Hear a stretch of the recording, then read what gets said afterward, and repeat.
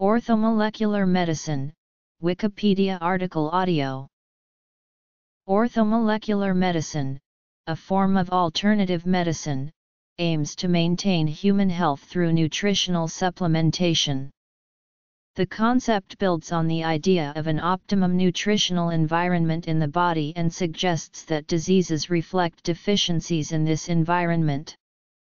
Treatment for disease, according to this view, involves attempts to correct imbalances or deficiencies based on individual biochemistry by use of substances such as vitamins, minerals, amino acids, trace elements, and fatty acids. The notions behind orthomolecular medicine are not supported by sound medical evidence and the therapy is not effective. Even the validity of calling the orthomolecular approach a form of medicine has been questioned since the 1970s. History and development. Scope. Orthomolecular psychiatry. Principles. Prevalence. Medical and scientific reception. Methodology. Views on safety and efficacy. Safety. Example, vitamin E. Use in AIDS. Deaths resulting from illegal vitamin trials in South Africa. Alleged institutional bias. Citations.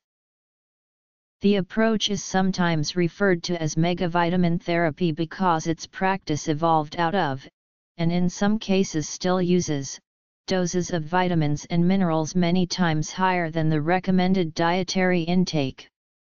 Orthomolecular practitioners may also incorporate a variety of other styles of treatment into their approaches, including dietary restriction, megadoses of non-vitamin nutrients and mainstream pharmaceutical drugs. Proponents argue that non-optimal levels of certain substances can cause health issues beyond simple vitamin deficiency and see balancing these substances as an integral part of health. Linus Pauling coined the term orthomolecular in the 1960s to mean the right molecules in the right amounts. Proponents of orthomolecular medicine hold that treatment must be based on each patient's individual biochemistry. The scientific and medical consensus holds that the broad claims of efficacy advanced by advocates of orthomolecular medicine are not adequately tested as drug therapies.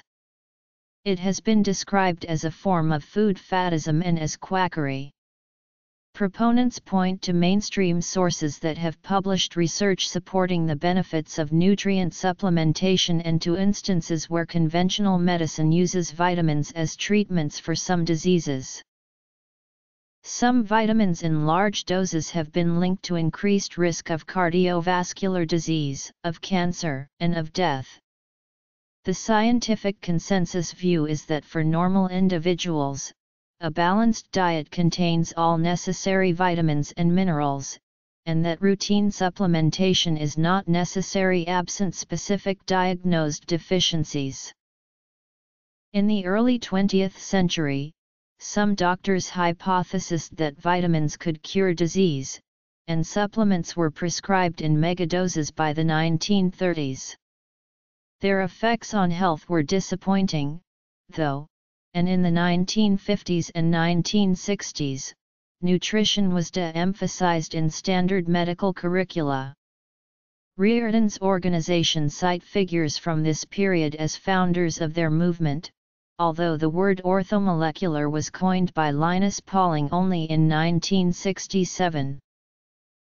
Amongst the individuals described posthumously as orthomolecularists are Max Gerson, who developed a diet that he claimed could treat diseases, which the American Medical Association's 1949 Council on Pharmacy and Chemistry found ineffective, and the Schutt brothers, who attempted to treat heart disease with vitamin E. Several concepts now cited by orthomolecularists, including individual biochemical variation and inborn errors of metabolism, debuted in scientific papers early in the 20th century. In 1948, William McCormick theorized that vitamin C deficiency played an important role in many diseases and began to use large doses in patients. In the 1950s, Fred R. Kleiner also tried vitamin C megadosage as a therapy for a wide range of illnesses, including polio. Irwin Stone stated that organisms that do not synthesize their own vitamin C due to a loss of function mutation have a disease he called hyposcorbemia. This term is not used by the medical community, and the idea of an organism-wide lack of a biosynthetic pathway as a disease was not endorsed by Stone's contemporaries. In the 1950s, some individuals believed that vitamin deficiencies caused mental illness. Psychiatrists Humphrey Osmond and Abram Hoffer gave people having acute schizophrenic episodes high doses of niacin, while William Kaufman used niacinamide. While niacin has no known efficacy in psychiatric disease, the use of niacin in combination with statins and other medical therapies has become one of several medical treatments for cardiovascular disease. In the late 1960s, Linus Pauling introduced the expression orthomolecular to express the idea of the right molecules in the right amounts. Since the first claims of medical breakthroughs with vitamin C by Pauling and others, findings on the health effects of vitamin C have been controversial and contradictory. Pauling's claims have been criticized as overbroad. Later research branched out into nutrients besides niacin and vitamin C, including essential fatty acids. According to Abram Hoffer, orthomolecular medicine does not purport to treat all diseases, nor is it a replacement for standard treatment. A proportion of patients will require orthodox treatment, a proportion will do much better on orthomolecular treatment, and the rest will need a skillful blend of both. Nevertheless, advocates have said that nutrients can prevent, treat, and sometimes cure a wide range of medical conditions, including acne, alcoholism, allergies, arthritis, autism, bee stings, bipolar disorder, burns, cancer, the common cold, depression, drug addiction, drug overdose, epilepsy, heart diseases, heavy metal toxicity, acute hepatitis, herpes, hyperactivity, hypertension, hypoglycemia, influenza, learning disabilities, mental and metabolic disorders, migraine, mononucleosis, mushroom poisoning, neuropathy and polyneuritis, osteoporosis, polio, an hypothesized condition called pyroluria, radiation sickness, Raynaud's disease, mental retardation, schizophrenia, shock, skin problems, snake bite, spider bite, tetanus toxin, and viral pneumonia. Hoffer believed that particular nutrients could cure mental illness. In the 1950s, he attempted to treat schizophrenia with niacin, although proponents of orthomolecular psychiatry say that the ideas behind their approach predate Hoffer. According to Hoffer and others who called themselves orthomolecular psychiatrists, psychiatric syndromes result from biochemical deficiencies, allergies, toxicities, or several hypothetical contributing conditions which they termed pyroluria, histodelia and histapenia. These purported causes were said to be found during an individual biochemical workup and treated with megavitamin therapy and dietary changes including fasting. These diagnoses and treatments are not accepted by evidence-based medicine. According to Abram Hoffer, primitive peoples do not consume processed foods and do not have degenerative diseases. In contrast, typical Western diets are said to be insufficient for long-term health, necessitating the use of megadose supplements of vitamins, dietary minerals, proteins, antioxidants, amino acids, omega-3 fatty acids, omega-6 fatty acids, medium-chain triglycerides, dietary fiber, short and long-chain fatty acids, lipotropes, systemic and digestive enzymes, other digestive factors, and prohormones to ward off hypothetical metabolism anomalies at an early stage, before they cause disease. Orthomolecularists say that they provide prescriptions for optimal amounts of micronutrients after individual diagnoses based on blood tests and personal histories. Lifestyle and diet changes may also be recommended. The battery of tests ordered includes many that are not considered useful by medicine. Orthomolecular medicine is practiced by few medical practitioners.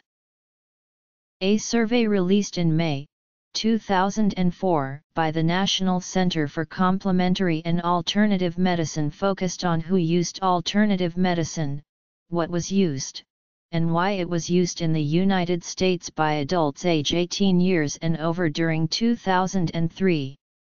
The survey reported uses in the previous 12 months that include orthomolecular-related uses, non-vitamin, non-mineral, natural products 18.9%, diet-based therapies 3.5%, megavitamin therapy 2.8%. Another recent Chem survey reported that 12% of liver disease patients used the antioxidant silymarin, more than 6% used vitamins, and that in all, 74% of patients reported using Chem in addition to the medications prescribed by their physician, but 26% did not inform their physician of their Chem use. Even though the health benefits are not established, the use of high doses of vitamins is also common in people who have been diagnosed with cancer. According to Cancer Research UK, cancer patients should always seek professional advice before taking such supplements, and using them as a substitute for conventional treatment could be harmful to health and greatly reduce the chance of curing or controlling cancer. Orthomolecular therapies have been criticized as lacking a sufficient evidence base for clinical use. Their scientific foundations are too weak. The studies that have been performed are too few and too open to interpretation, and reported positive findings in observational studies are contradicted by the results of more rigorous clinical trials. Accordingly, there is no evidence that orthomolecular medicine is effective. Proponents of orthomolecular medicine strongly dispute this statement by citing studies demonstrating the effectiveness of treatments involving vitamins, though this ignores the belief that a normal diet will provide adequate nutrients to avoid deficiencies, and that orthomolecular treatments are not actually related to vitamin deficiency. The lack of scientifically rigorous testing of orthomolecular medicine has led to its practices being classed with other forms of alternative medicine and regarded as unscientific. It has been described as food faddism and quackery, with critics arguing that it is based upon an exaggerated belief in the effects of nutrition upon health and disease. Orthomolecular practitioners will often use dubious diagnostic methods to define what substances are correct. One example is hair analysis, which produces spurious results when used in this fashion. Proponents of orthomolecular medicine contend that, unlike some other forms of alternative medicine such as homeopathy, their ideas are at least biologically based, do not involve magical thinking, and are capable of generating testable hypotheses. Orthomolecular is not a standard medical term, and clinical use of specific nutrients is considered a form of chemoprevention or chemotherapy. Despite a lack of evidence for its efficacy, interest in intravenous high-dose vitamin C therapy has not been permanently extinguished, and some research groups continue to investigate whether it has an effect as a possible cancer treatment. In general, the vitamin megadoses advocated by orthomolecular medicine are unsupported by scientific consensus. Some vitamins are toxic in high doses, including niacin, cholecalciferol, and tocopherol. The view of the medical community is that there is no evidence for the efficacy of orthomolecular medicine as a treatment for cancer, and that high vitamin doses may on the contrary increase overall mortality. Nutritional treatments are not generally accepted as being helpful for psychological health. Its claims have been criticized by most medical organizations, including the American Cancer Society, the American Psychiatric Association, the National Institute of Mental Health, the American Academy of Pediatrics, CHAMPUS, and the Canadian Pediatric Society. The American Medical Association describes as myths the ideas that adequate nutrition is not readily achievable with normal food, all food grown with pesticide is poisonous, all food additives are poisonous, vitamin and mineral deficiencies are common, that the cause of most disease is poor diet, which can be prevented by nutritional supplements. Similarly, the American Cancer Society comments that the current scientific evidence does not support use of orthomolecular therapy for most of the conditions for which it is promoted. Some supplements have exhibited benefits for specific conditions, while a few have been confirmed to be harmful. The consumption of nutritious foods is the best recognized method to obtain vitamins, minerals, and nutrients crucial for good health. Barry Cassileth, an advisor on alternative medicine to the National Institutes of Health, stated that scientific research has found no benefit from orthomolecular therapy for any disease, and medical textbooks also report that there is no evidence that megavitamin or orthomolecular therapy is effective in treating any disease. A 1973 task force of the American Psychiatric Association unanimously concluded.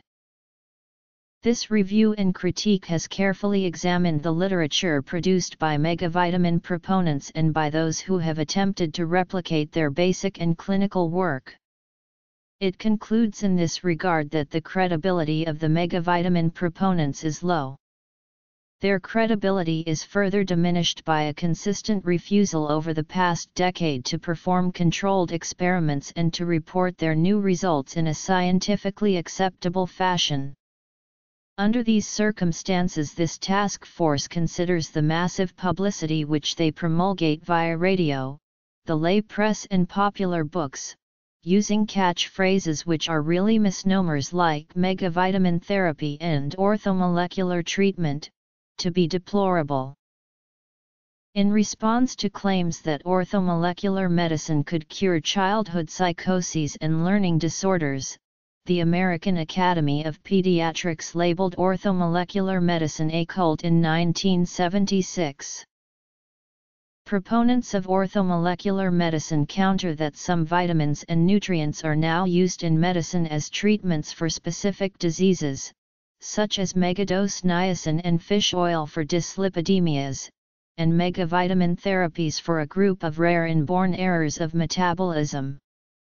A review in the Annals of Internal Medicine concluded that while some therapies might be beneficial, others might be harmful or interfere with effective medical therapy. A recent study of over 161,000 individuals provided, in the words of the authors, convincing evidence that multivitamin use has little or no influence on the risk of common cancers, cardiovascular disease, or total mortality in postmenopausal women. A recent meta-analysis in JAMA suggested that supplementation with combinations of antioxidant vitamins may increase mortality, although with respect to beta-carotene this conclusion may be due to the known harmful effect in smokers.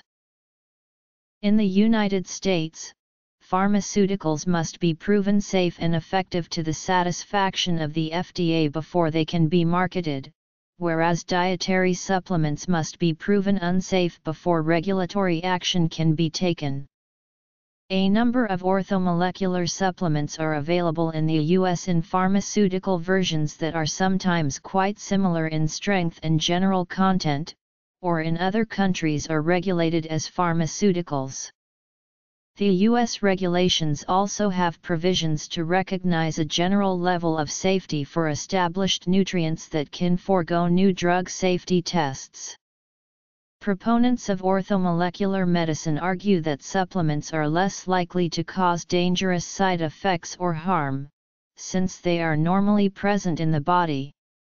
Some vitamins are toxic in high doses and nearly all will cause adverse effects given high levels of overdosing for prolonged periods as recommended by orthomolecular practitioners. Foregoing medical care in favor of orthomolecular treatments can lead to adverse health outcomes. Health professionals see orthomolecular medicine as encouraging individuals to dose themselves with large amounts of vitamins and other nutrients without conventional supervision, which they worry might be damaging to health. Potential risks of inappropriate vitamin and supplement regimes include an increased risk of coronary heart disease, hypertension, thrombophlebitis, peripheral neuropathy, ataxia, neurological effects, liver toxicity, congenital abnormalities, spontaneous abortion, gouty arthritis, jaundice, kidney stones, and diarrhea. In their book Trick or Treatment, Edzard Ernst and Simon Singh conclude that the concepts of orthomolecular medicine are not biologically plausible and not supported by the results of rigorous clinical trials. These problems are compounded by the fact that orthomolecular medicine can cause harm and is often very expensive. Orthomolecular proponents claim that even large doses of vitamin E pose no risk to health and are useful for the treatment and prevention of a broad list of conditions, including heart and circulatory diseases, diabetes and nephritis. Initial hopes for the usefulness of vitamin E in orthomolecular medicine were based on epidemiological studies suggesting that people who consumed more vitamin E had lower risks of chronic disease, such as coronary heart disease. These observational studies could not distinguish between whether the higher levels of vitamin E improved health themselves, or whether confounding variables were responsible. To distinguish between these possibilities, a number of randomized controlled trials were performed and meta-analysis of these controlled clinical trials have not shown any clear benefit from any form of vitamin E supplementation for preventing chronic disease. Further clinical studies show no benefit of vitamin E supplements for cardiovascular disease. The current position of the American National Institutes of Health is that there is no convincing evidence that vitamin E supplements can prevent or treat any disease. Beyond the lack of apparent benefit, a series of 3 meta-analyses reported that vitamin E supplementation is associated with an increased risk of death. One of the meta-analyses performed by the Cochrane collaboration also found significantly increased mortality for the antioxidant vitamins A and beta-carotene. A subsequent meta-analysis found no mortality benefit from vitamin E, but also no increase in mortality either. Several articles in the alternative medicine literature have suggested that orthomolecular-related dietary supplementation might be helpful for patients with HIV/AIDS. A study using 250 mg and 1000 mg doses of vitamin C along with other antioxidants to treat people with AIDS did not find any benefit. However, these doses are far smaller than the ones used by orthomolecular physicians for treatment of AIDS. A meta-analysis in 2010 found that micronutrient supplementation decreased the risk of death and improved outcomes in pregnant women with HIV in Africa. A 2017 Cochrane review found no strong evidence to suggest that micronutrient supplementation prevents death or is effective at slowing the progression of disease for adults with HIV. It is important for people living HIV to eat a healthy, adequate diet. For people with HIV that have clinically demonstrated deficiencies in micronutrients, or for people who are not able to consume the recommended daily quantities of minerals and vitamins, supplementation is still encouraged. Vitamin A in children with HIV appears to be safe and beneficial. Vitamin A deficiency is found in children with HIV infection who may or may not have symptoms of AIDS. Vitamin A supplementation reduces morbidity and mortality in AIDS symptomatic children, but has no effect on asymptomatic children. It does not prevent HIV infection, cannot treat the chronic HIV infection, and will not cure AIDS. Matthias Rath has been extensively criticized for presenting his vitamin supplements as a treatment for AIDS and for testing them in illegal trials in South Africa. A former associate of Linus Pauling, Rath has promoted vitamins as a treatment for HIV infection, describing treatment with effective antiretroviral drugs as toxic and part of a global conspiracy serving the financial interests of the pharmaceutical industry. In a lawsuit that found against Rath, the South African Medical Association blamed his vitamin products for several deaths. The World Health Organization and 2 health agencies of the United Nations also described Rath's advertisements as wrong and misleading and an irresponsible attack on ARV therapy. The South African Centre for Social Science Research described the trials as state-sponsored pseudoscience. Rath's trials, conducted with the aid of AIDS denialist David Rasnick, were declared unlawful by the Cape High Court. Rath, Rasnick, and their foundation were barred from conducting further unauthorized clinical trials and from advertising their products. Advocates of orthomolecular medicine, including Pauling, Hoffer, and Ewan Cameron, have claimed that their findings are actively suppressed by the medical and pharmaceutical industry. Hoffer wrote, "There is no conspiracy led and directed by a single person or by a single organization. There is no mafia in psychiatry. However, there is a conspiracy led and directed by a large number of professionals and their associations who have a common aim to protect their hard-earned orthodoxy, no matter what the cost to their opponent colleagues or to their patients." The Journal of Orthomolecular Medicine, founded in 1967 as the Journal of Schizophrenia, is a major publication of orthomolecular medicine. As Abram Hoffer wrote, other members of the medical community deny the existence of such an institutional prejudice. A review in the Journal of Clinical Oncology denied that physicians collude against unconventional treatments. Despite claims of conspiracy, the Linus Pauling Institute's funding comes primarily from the National Institutes of Health, and in 1995 some orthomolecular therapies were reported as being sanctioned in Japan.